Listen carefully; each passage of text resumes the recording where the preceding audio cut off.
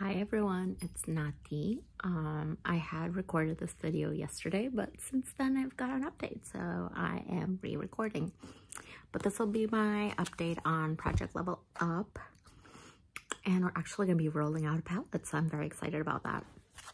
So the palette I was working on was Alba Palette from Odenseye.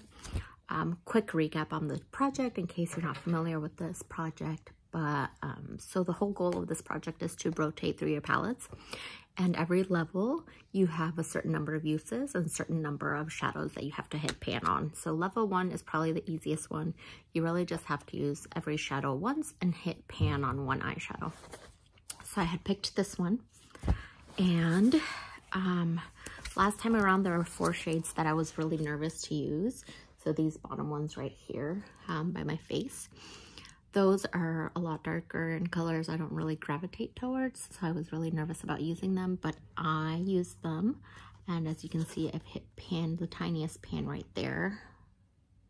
So I'm counting that as my hitting pan, so I get to roll this one out.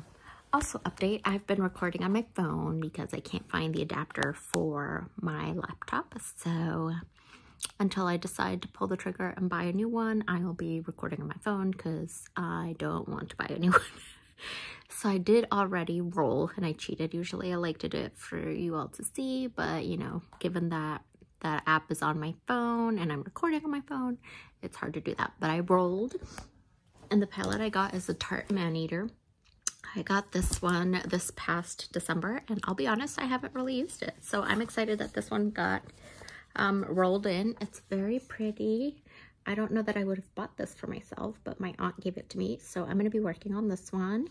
The goal is to use every eyeshadow twice and then hit pan on 2 eyeshadows. I don't know if I'll actually hit pan, so we shall see.